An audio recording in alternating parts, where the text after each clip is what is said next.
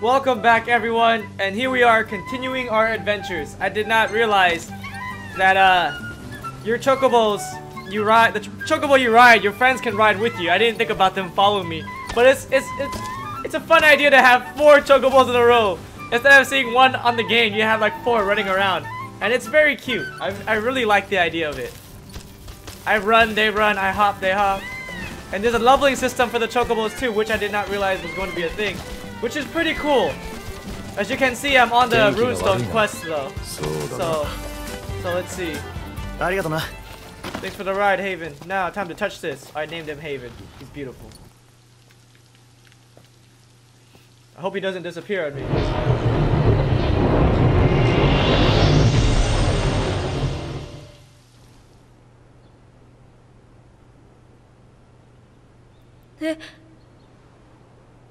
Konnichiwa. 怪我の具合はいかが？誰？ゲンティアナ、六神の使い。ルナフレーナから聞いていない？これだ。でもよく知らない。ちょっと聞いただけ。ルーナに。ルナフレーナに？そう。ルナフレ。仲がいいのは良いこと。カンナギと王は常に共にあるべき二人。この世界を守るという使命のために。Oh, she opened her eyes! I thought she was blind! Oh crap. He doesn't remember that? 雷神は王への啓示を待っている。急ぎなさい。雷神のもとへ。帝国は王を恐れている。この地の道すべてを力で封じるほどに。どうした？ Oh yeah. また頭痛？ゲンティアナの声がした。神に通じる能力か。巨神の時の頭痛と同じなのかもな。頼むな。Alright, let's do this.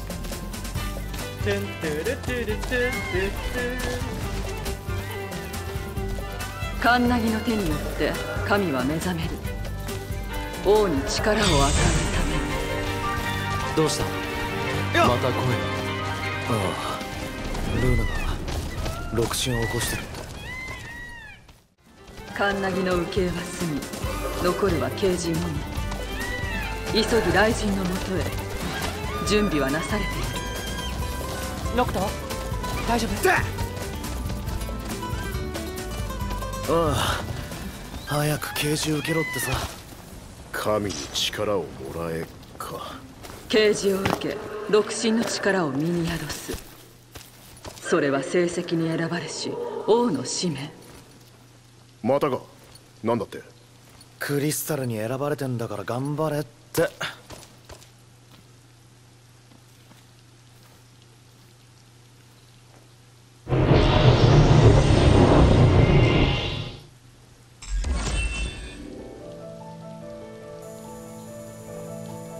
ノクティス、東の洞窟フォッシオへ。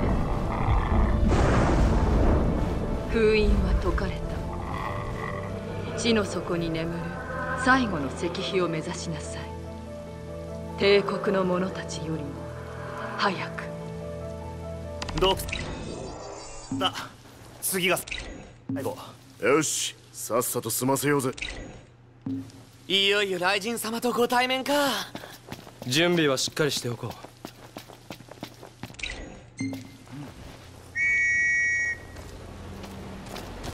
う。よろしく。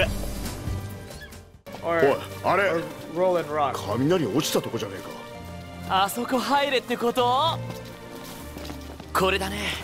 フォッシオ洞窟。何がいるかわからないぞ。油断すんなよ。はいよ。Actually, you know what I really love about this? When it loads a map? この先かなり深いよ。暗くて奥は見えないようだが。どうする？進んでみるか？ Well, I just realized that when you enter a dungeon, there's no real loading screen. Well, from what, as far as I can remember, you just walk in there and you just go in. A lot of games has loading screens, so when the map loads the whole area of a certain, like this whole place, it loads the dungeons as well. So there's pretty much,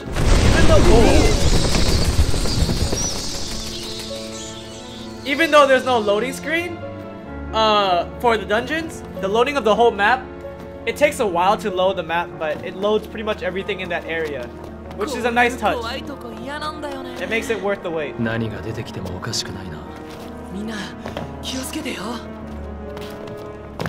So as far as what I can tell, there's a lot of simmering shards. Yeah, what do you want me to check out? What? What do you want, Gladio? Check this out. I was going that way anyway. Unless, yeah, there's only one way, right?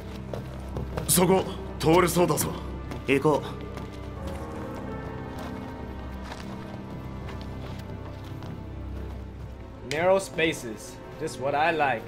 At least it's not a horror game. Sorry.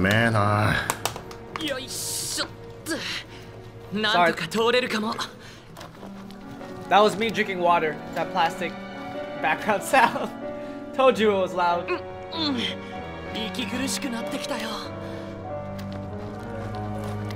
So yeah, after that last scene, I couldn't really drive anymore, so I had to use chocobos for 7 days to run around the map to do some quests. But because of the storyline,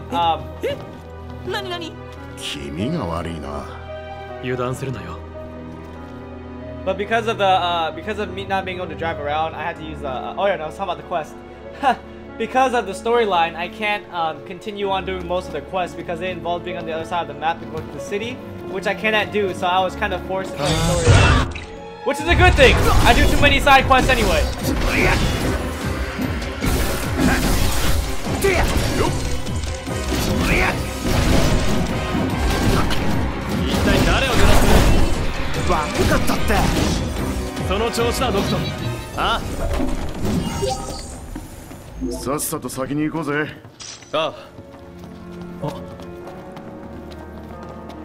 So lightning made this ruin, it seemed like a huge crash of lightning. Either opened the door, I'm assuming it broke the boulder and the tunnel was always here.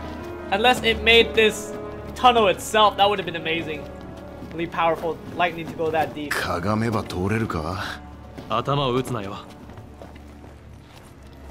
Because in the first place, when lightning strikes something, it doesn't necessarily break. It just gets absorbed to that object. Most of the impact gets absorbed. So like to be able to like break through boulders, it's a pretty powerful lightning if you think about it that way. Realistically, it won't happen.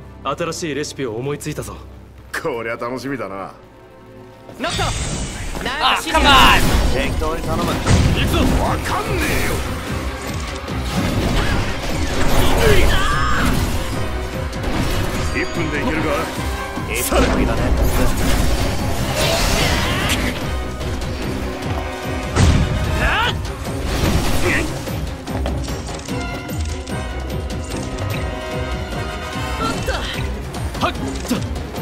I don't wanna... Oh crap. Oh crap, run, run, run, run, run, they're gonna explode. Crap me.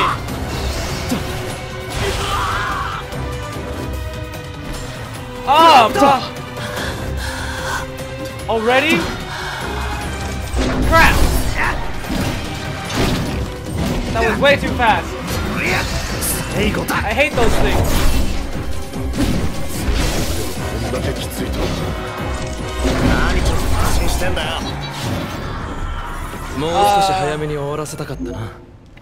Wow. Wow, I think So if you guys notice, I did add the stamina bar because I figured that you could run indefinitely if you know when to mark the correct timing. Like that. You just push down the L3 every time the stamina almost runs out, and you can run permanently. Alright, I'll repeat myself after this.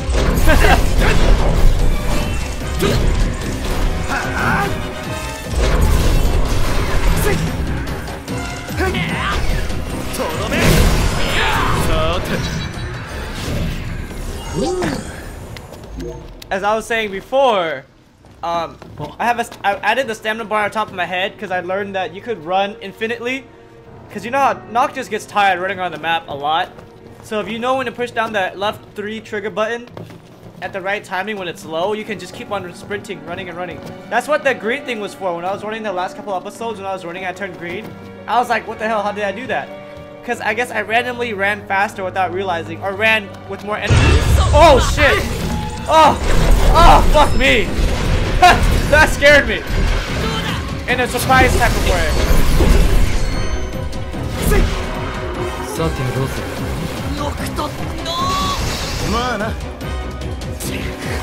Oh, what? 狭い場所では注意してくれ。 Let me grab that. Ah, man, that's kind of surprised the crap out of me. But yeah, this really helps. But I'm in a dungeon, so I can't really run for long distances anyway before an enemy pops up.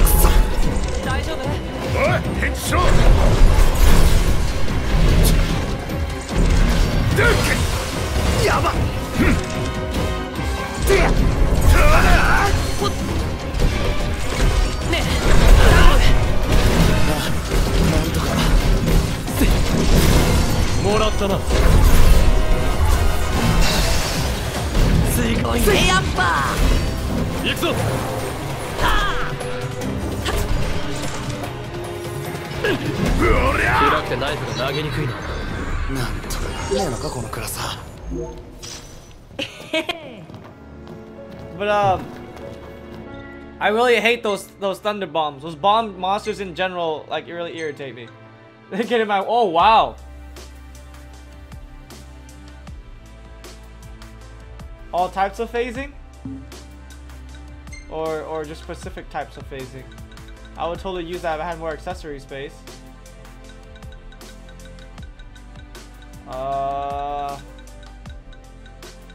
Yeah, I just basically threw everything just now. White choker, pendant, accessory, motive, protect.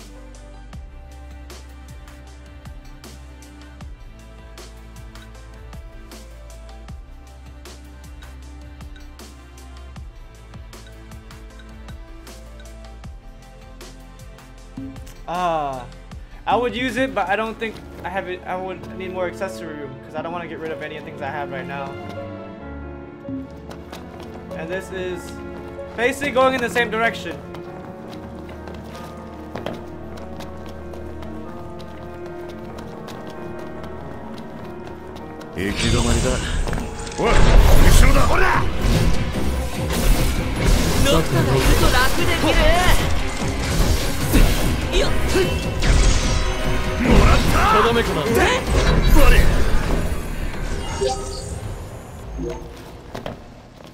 It kind of sucks I don't get much EXP from these monsters.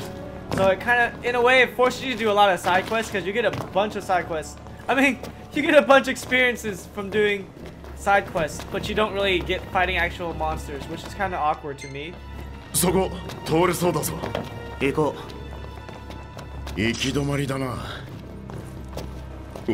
I have a magic flask. Oh man, I can make so much of these things. I don't think I need that many right now though. Or I should. I just found some more of those things, huh? Might as well. Might as well.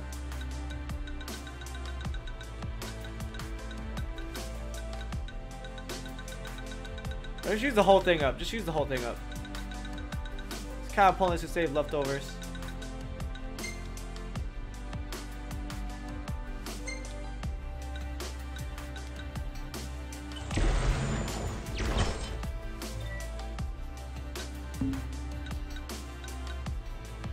$198, my most powerful one yet.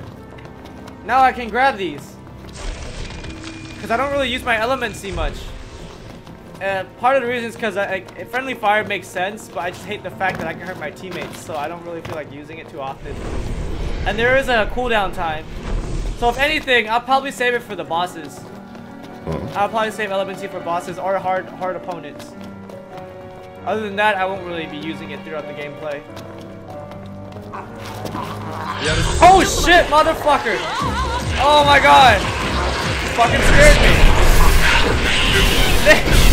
Jump scared!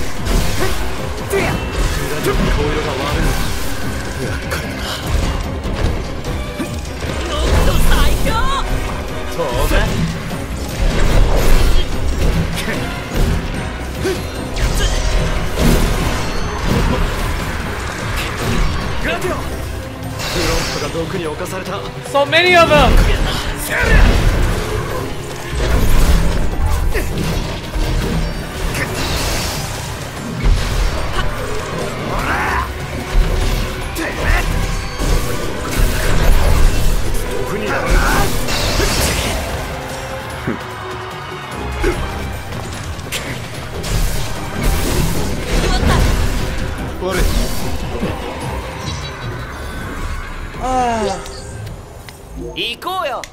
Fuck, they got me again.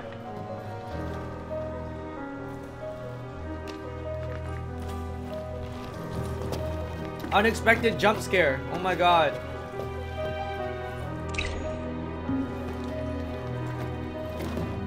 Our full HP bar went down a little bit. Not cool.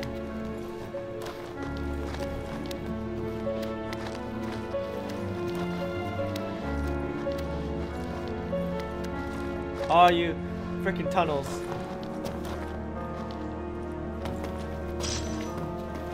Ammonet fossil.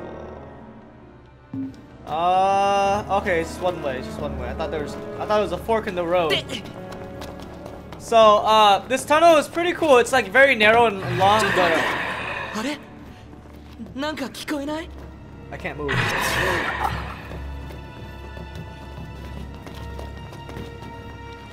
What are you looking at, Prompto? I see nothing.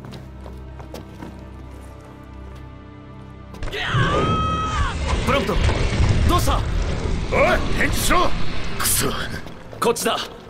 Ah, why'd you stand there? Why didn't you guys do anything? You were right next to him. Ignis should at least jumped after him. As long as I have Gladio, I don't care to be just two people. 無事か? おい、返事しろ! もうやだ! ここやばいって! でかい蛇がいたんだよ! そいつに引きずり込まれたんだって! くそ!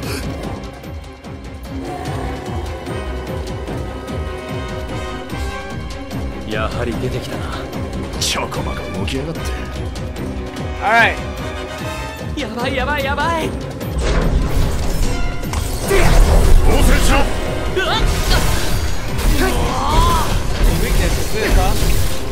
頼んだプロンプト。おい。おい、返事しろ。くそ。こっちだ。I'll end up with him. 頼もしいな。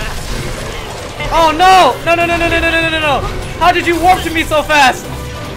Fuck! No no, that thing's about to explode. That thing's about to explode. Fuck! Fuck! Fuck! Fuck! Fuck! Fuck! Oh, that was so cheap. I don't know how you got to me so fast.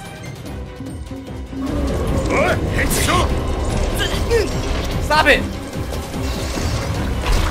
I can't activate my skill.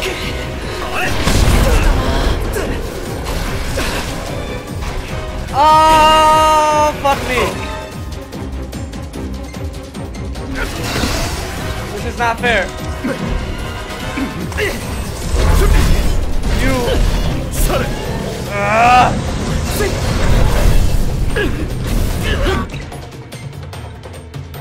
Oh, Prompto died again? Fuck you guys. That was so cheap.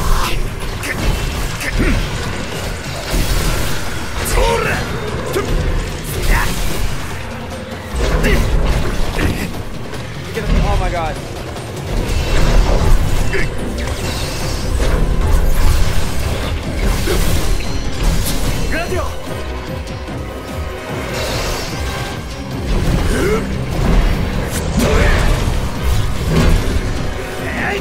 Nice, Gladio. Save him, save him. Got him.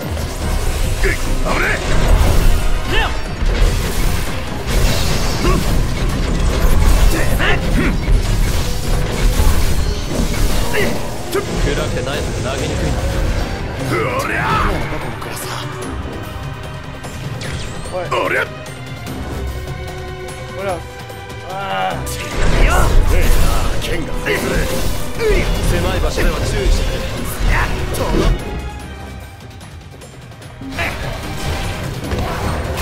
Oh, what the fuck?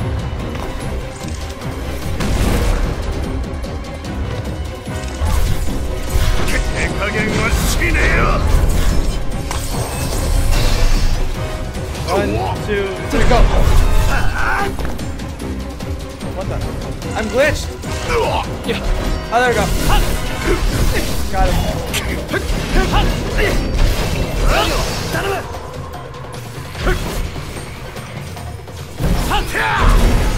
Nice, Gladio!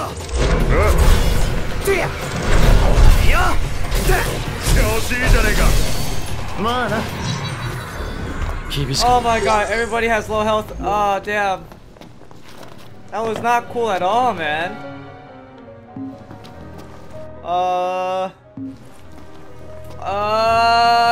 I don't know which way to go. I hate this fork right now. Oh! Go screw yourself. Where'd my teammates go? No, seriously, where are they? You guys are all the way out here? Great goodness. Oh, it's too slow.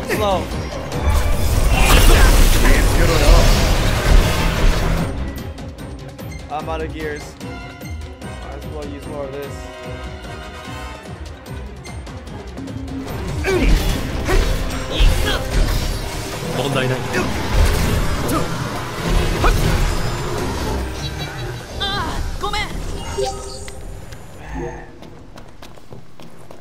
My teammates lose their HP too fast.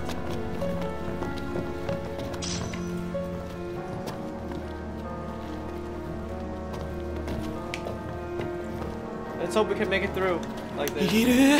Because I am level 30. And I'm doing a level 22 quest. So the way the HP drops to me, since I have upgraded weapons as well, it's pretty ridiculous.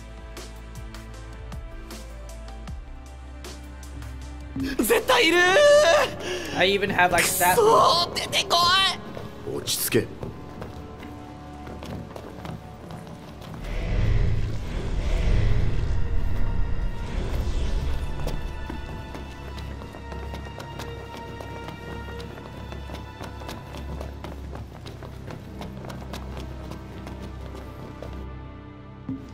Huh.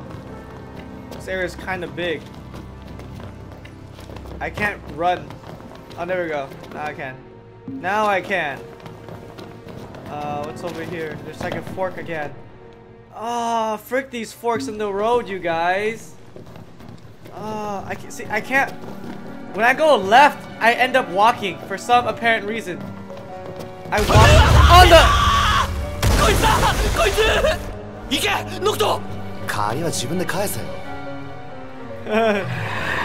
Do it, no. I can talk to it? What would I do?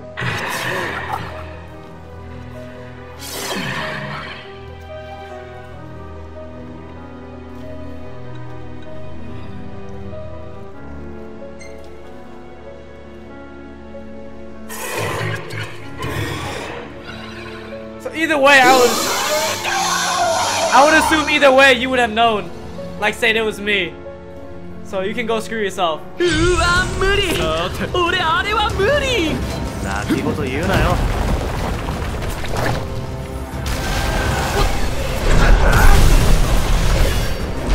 like a spin? Yeah. Nope.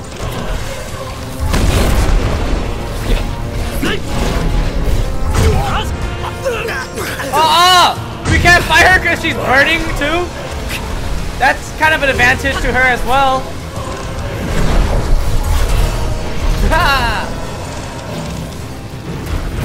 Oh, where'd my teammate go? Oh no.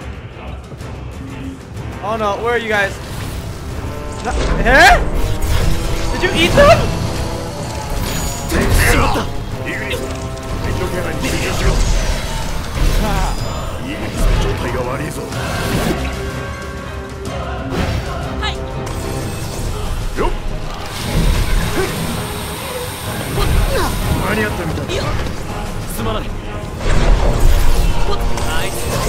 You can take me on? I'm level 30 just like you! And there's 4 of us!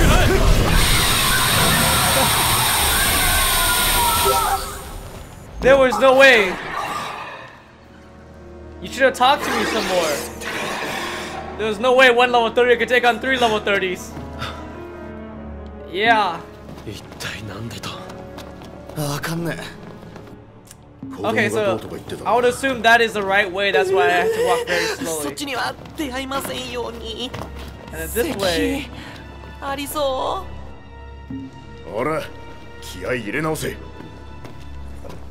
I am so confused about these forks in the road. Oh god.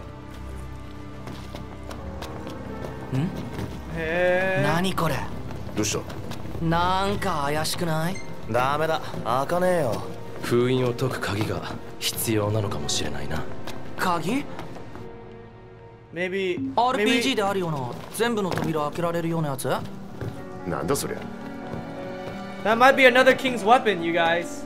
I'm assuming that's another king's weapon. Alright, so from here on, we check out the Naga. It's like another form of Medusa. Pretty much is what it is. I don't know why everybody else disappeared though. I thought she ate them, but I guess she used some kind of smoke illusion. Not entirely sure. Nocto.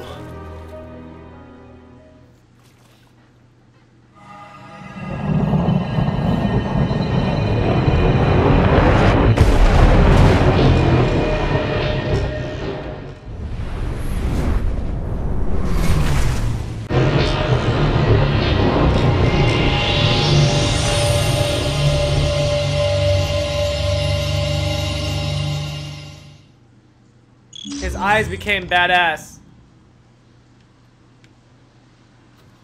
これが雷神の力大暴れを想像してたけど人のいい神様もいるんだな性格あるらしいぜルーナも大変なんだろうなお会いできるのはもう少し先か早く海渡ろう元気な顔見せねえとなそうだな見て雨上がってる雷神様の用事が済んだからかなんだありゃ前とは比べ物になんないよ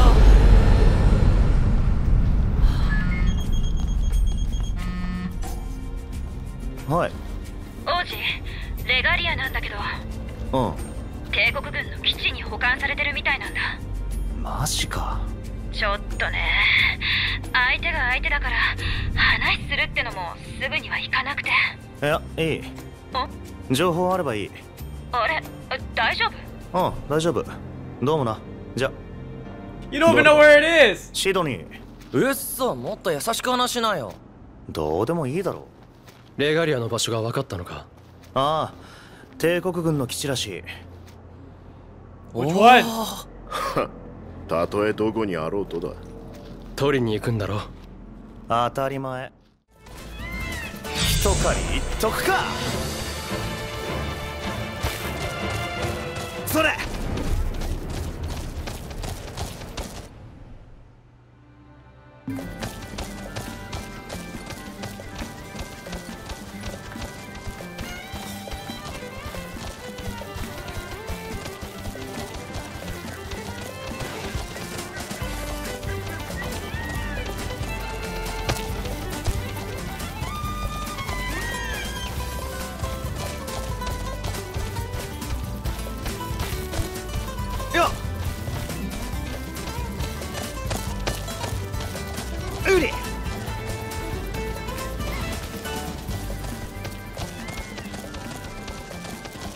それ風が気持ちいいねそうだなだ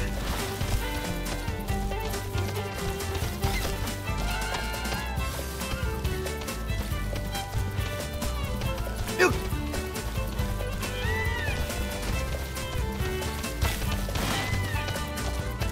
だ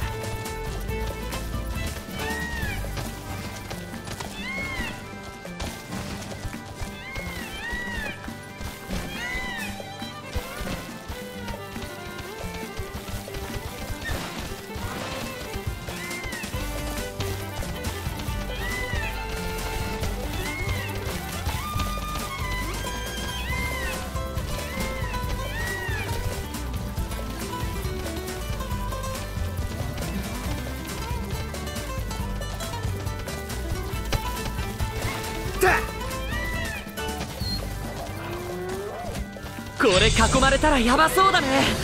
泣き言言うなよ。俺だってやるときはやるよ。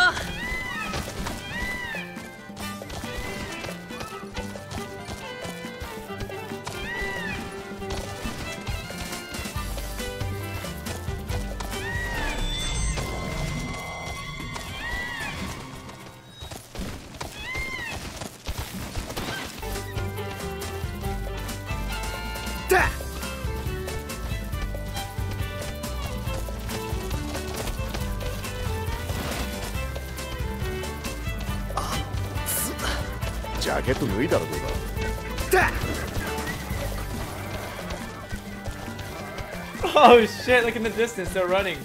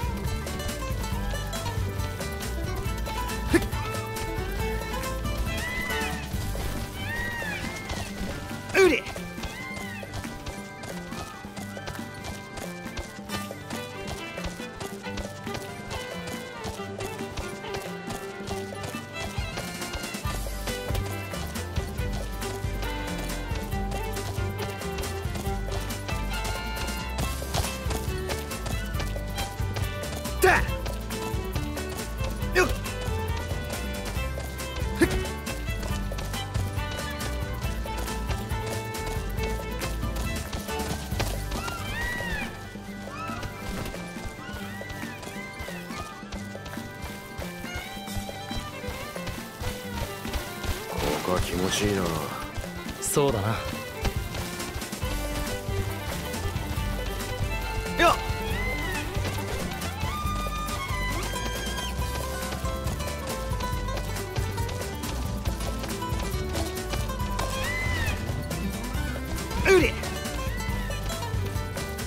What the hell is that? There's some type of red barrier. Oh no, this is the campsite. That's what it is. ありがとな。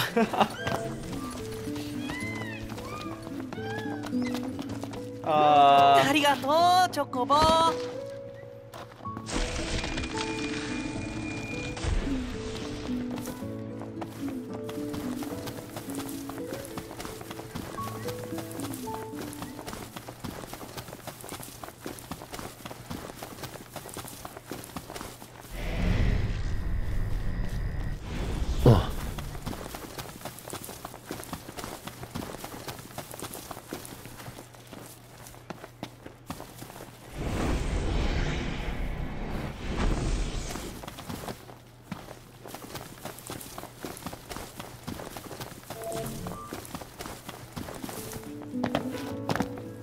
キャンプにするか。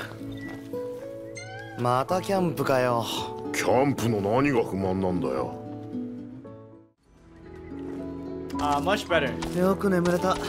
テントなら足が伸ばせるしな。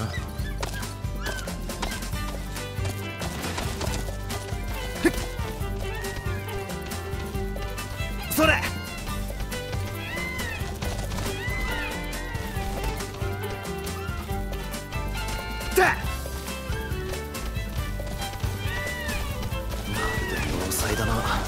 さっき飛んできたやつだろ。ずいぶん立派な壁じゃねえか。あの壁は昔の戦争の名残だ。それを帝国軍が利用しているようだな。どう攻めるか考えよ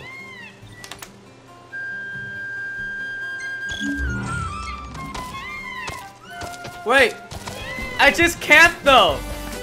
Oh my goodness, I was just at the camp, you guys. I should have did this first. You guys should have did this first. I was so prepared.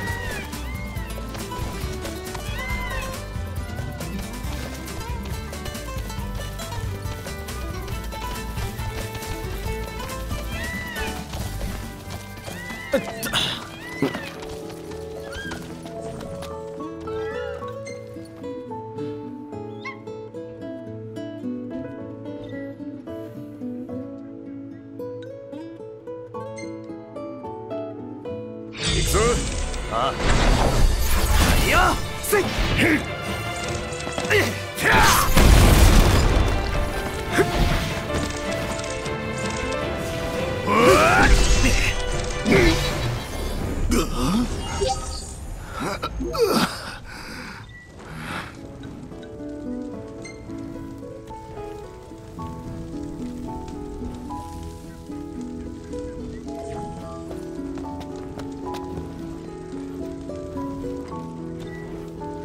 今日は野宿ってことで。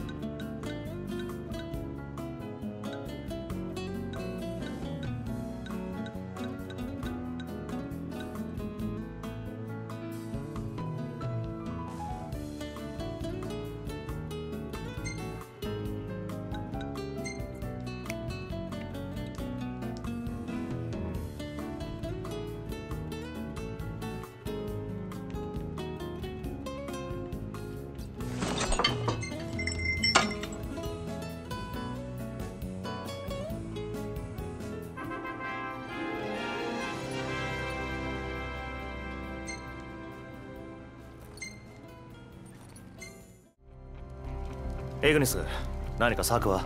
策というほどではないが、この人数で正面からは攻められない。潜入するなら深夜だ。敵に気づかれるまでの時間が少しは稼げる。それまではできる限り基地の情報を洗おう。レガリアの場所にも見当をつけておきたい。入手した情報を分析し、潜入方法と位置を確定する。そこら辺は頼んだ。いよいよレガリア奪還作戦だね。目標はレガリアの奪還。騒ぎを大きくしたくない。少しずつ確実に仕留めて進もう。で、夜明け前に撤退だな。ああ、作戦途中でも諦める。敵が体勢を整える前に引く。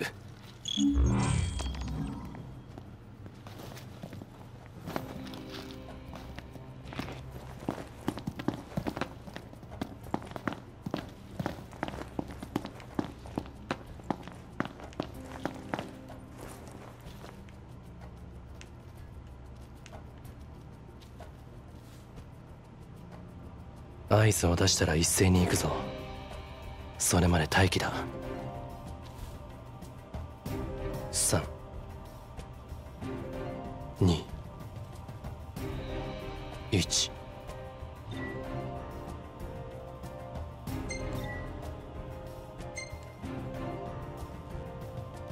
やれ。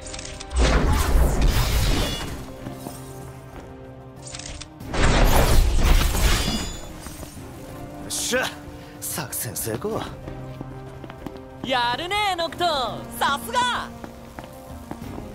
Wasn't there more of them during the cutscene at the beginning? They probably all went inside. Those two tanks in the front door just manned by two robots. Interesting way to guard the front, guys. おい、なんだよ。サーチライトだ。やり過ごせたか。慎重に進め。了解。There's something in there. I'm gonna go in there, you guys. I'm totally gonna do it after this light passes. Oh, there's something in there I want. Do it! Do it! Come on, come on, come on. I'm pretty sure I can run with the lights on me. No. I'll be. What? Okay, apparently I can't go in there, you guys, even though I'm right out front the door. It won't let me walk in. That's ridiculous. The light's not even on me. What?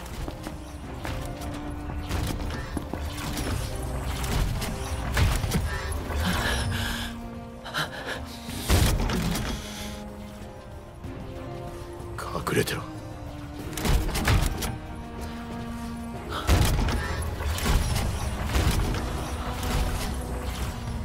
言ったな。魔導アーマーだ。できれば相手したくねえな。まずはレガリアだ。闇に紛れて進め。ああ。I actually already took one of those things down, but this is a storyline, so I kind of went far ahead of the story.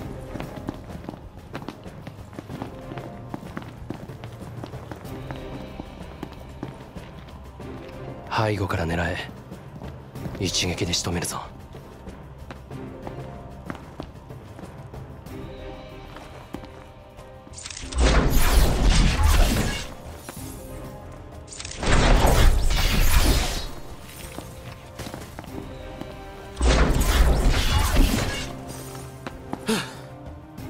よくやった。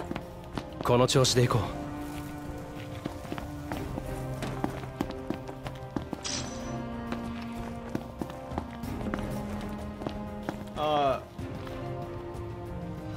This way?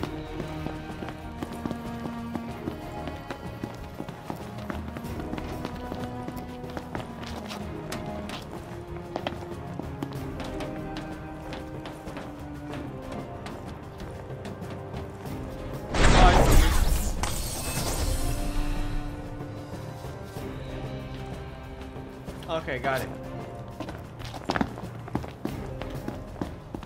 I don't know what this red stuff is around. It was also at the campsite. What is this red thing?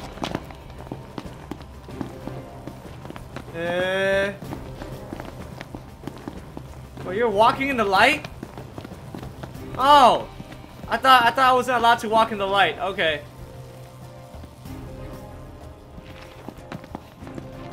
あれが基地の動力源。魔導エネルギーの装置なのは確かか。付近の魔導兵が強力なのはあれの影響かもしれない。ぶっ壊すか。こそこそしなくて済むぜ。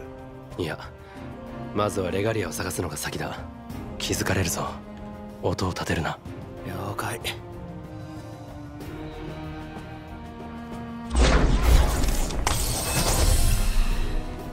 I can't even see their backs.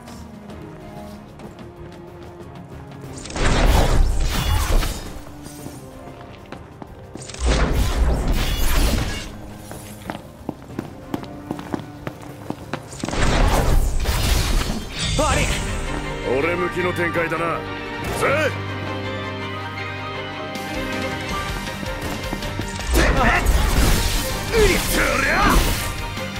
They're not that hard.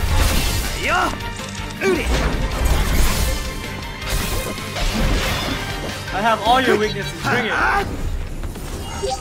Alright. さっさと先に行こうぜ。ああ。There's something up way up there.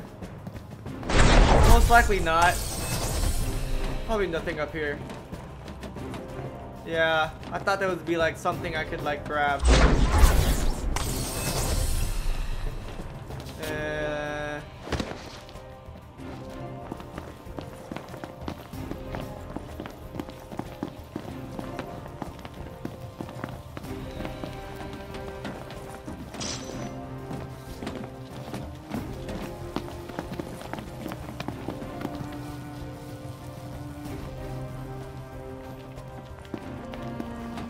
It's right there.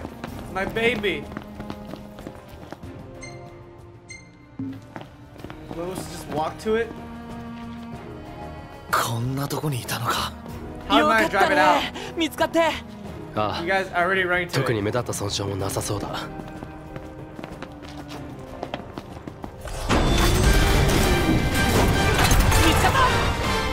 戦の変更だ。ここからレガリアを運び出す必要がある。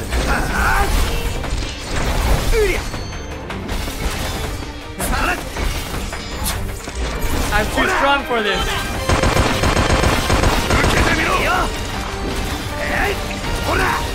You're dead. That was easy.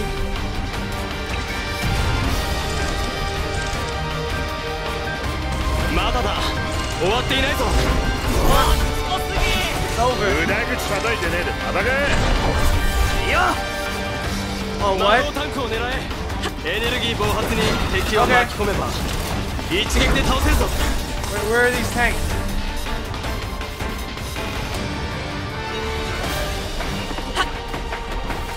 Oh, it's over there. Wait, where? Where are these tanks?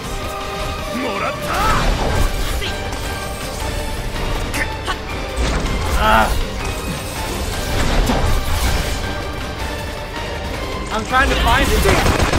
I'm not warping to the right guy. Okay, it won't let me warp to him for some reason. There you go.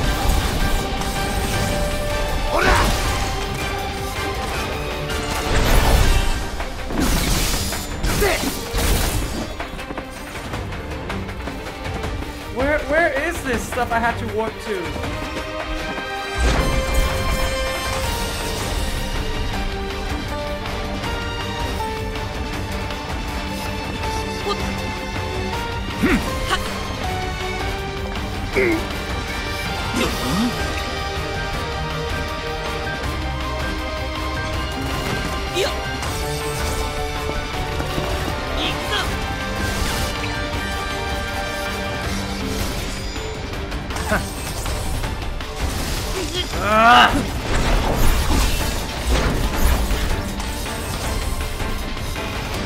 I am confused.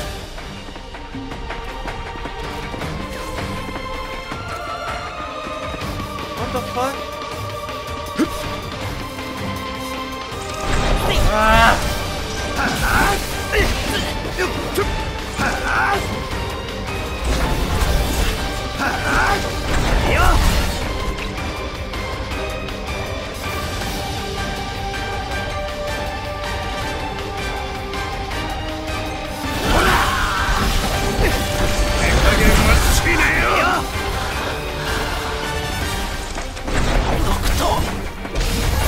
Damn it.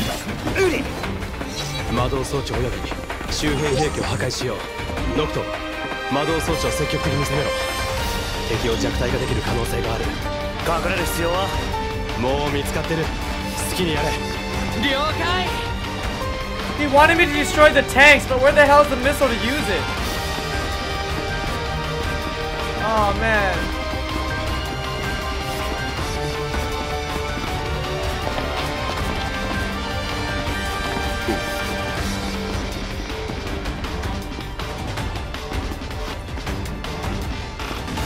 I can't even warp up there. How do I get over here? Oh.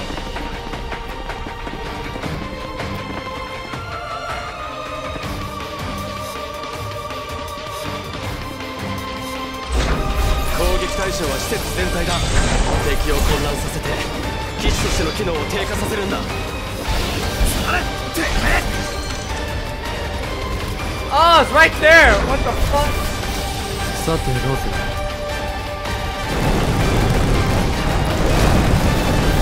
行くぞ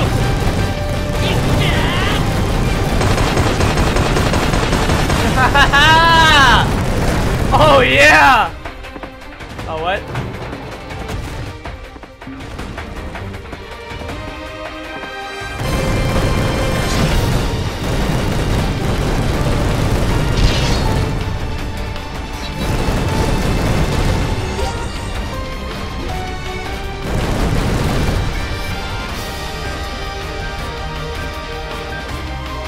Is that everything?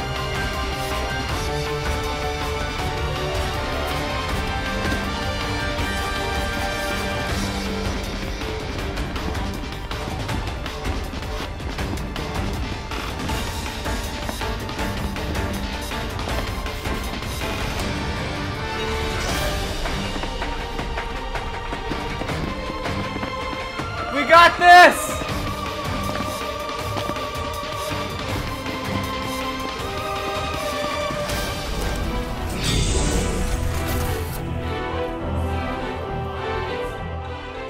Here.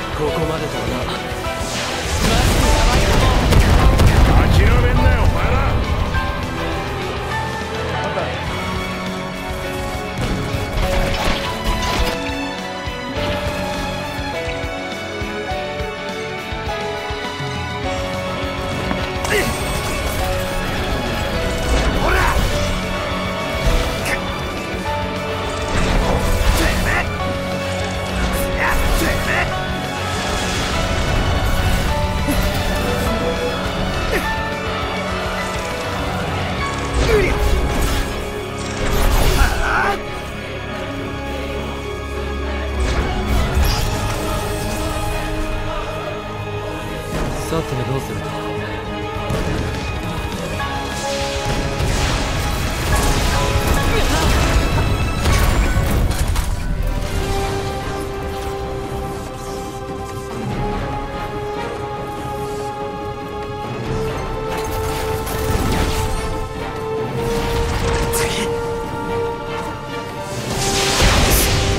What? Okay, I don't understand this. It says click L2, but nothing's happening. Hold on.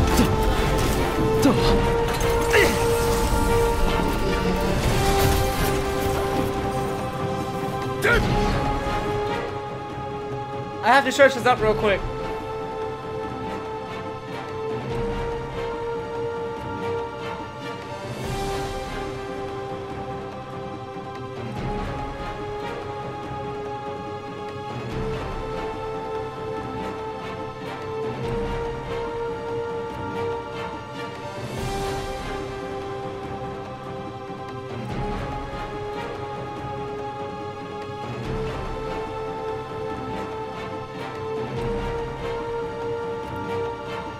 I have to hold it? Oh my god. Thanks for telling me. されノクト大丈夫か？あしまったいやノクトイグニスを助けないと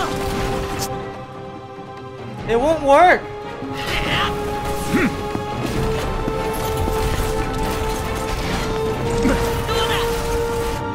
おいイグニス俺が行くまでやられんなよ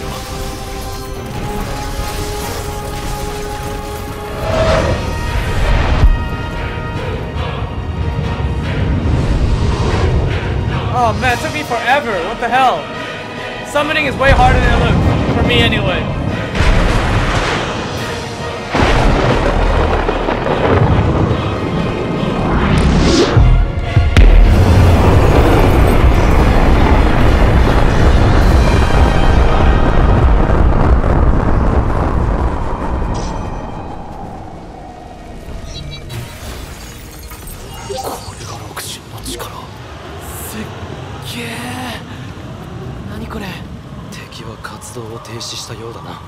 Oh. レガリアのところに戻ろうぜ。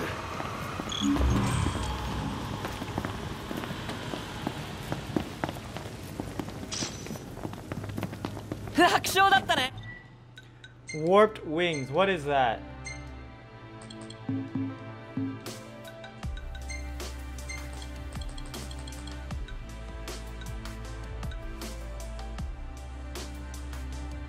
Eh. 結果的にはな。しかし帝国軍にとっても大きな打撃のはずだ。後でコル将軍にも報告しておこう。ねえ、帝国基地を攻める時の作戦さ、オペレーション B2B にしない？は？ Battle to Break。何かでそう言ってたの見たんだ。作戦に名前あるとさ、グッとくるじゃん。グッと？意味は大丈夫なのか？それよりバトルトゥビクトリーはどうだ？まあそこは何でもいいよ。呼ぶときは B2B ね。雰囲気で言いたいだけか。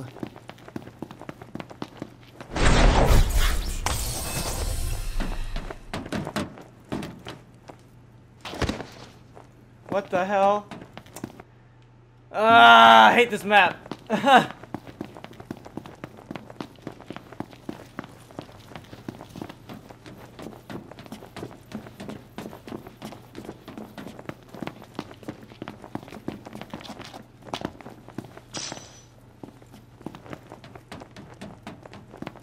Are you kidding me? Are you kidding me? Oh my god.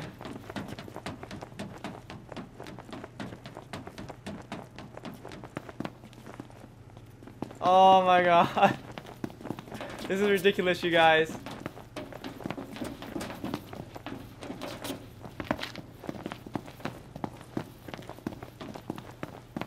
That was pointless of me. When I shot these tanks earlier, I thought these machines were going to explode, but they didn't do the trick for some odd reason. You would think it would have worked.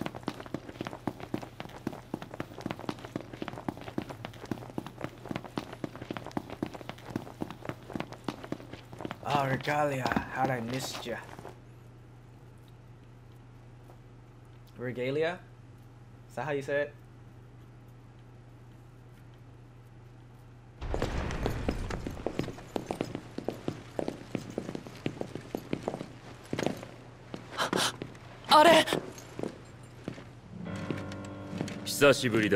Why didn't he die? レイブス。雷神の啓示を受けたか。それが何を意味するかも分からずに。おい、動くなよ。お前もなんかやばい。誰もかなわなかったというのに、選ばれし王たる男がこうも無力で愚かだとは。じゃああんたは何やってんだよ。なんで帝国軍でルーナまで狙って。敵の将軍に何を聞いている。盾のつもりか。分かってんじゃねえか。脆い盾は踏み台にもならん。くそ。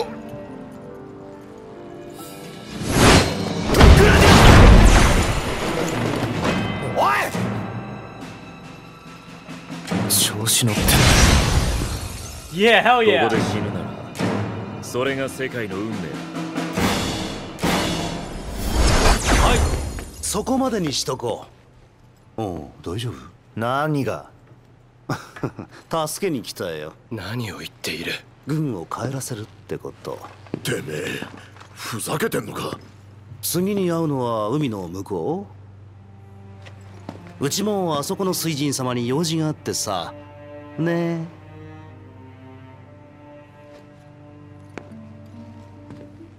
それじゃあね、王様。良い旅を。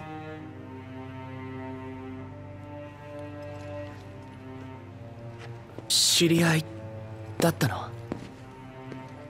レイブス様。レイブスはルナフレーナ様の兄上だ。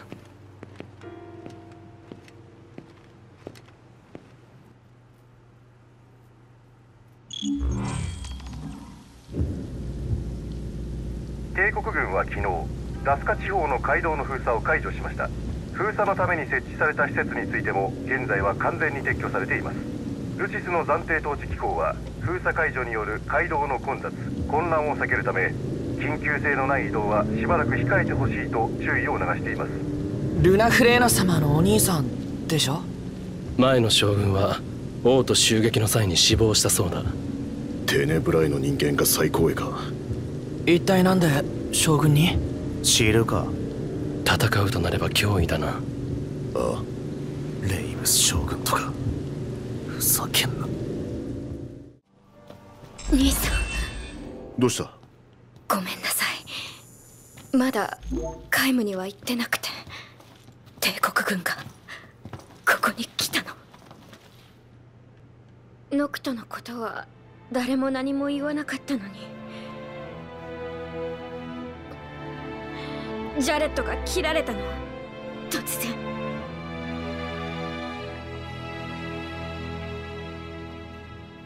バカな。それでジャレット。助かんなかったの。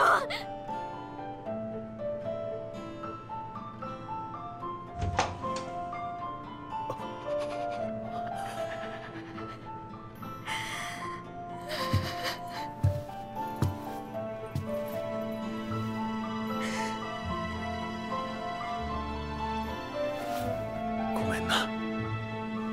助けてやれなくて。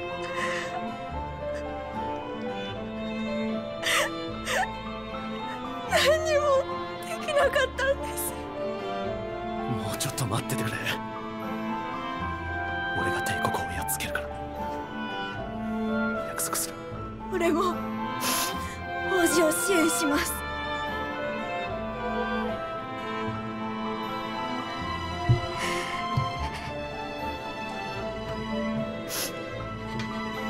私、タルコットと一緒に皆無に行くよ。だって何かしてないと。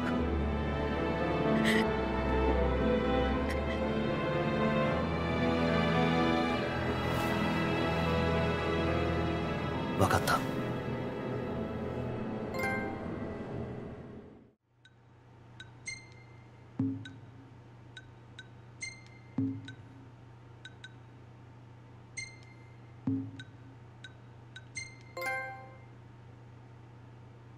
Wait, what?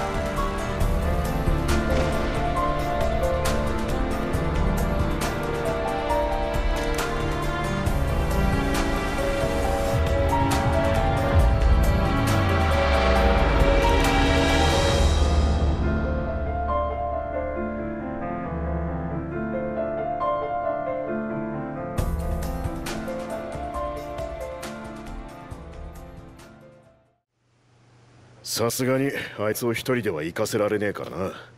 車内は窮屈かもしれねえが許せよ。出発するか。そういやシドとシドニーが船の修理でカエムに来てるそうだ。それはありがたいな。ああ、ジャレットの手配だってよ。そっか、さすがだね。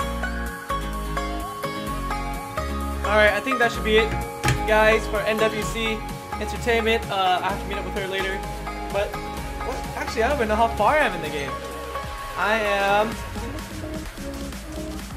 I don't know what chapter this is. Oh, chapter 6. Alright, so that was all of chapter 5, and I'll see you guys next time. Thanks for watching again, and have a great evening. It's pretty dark out right now.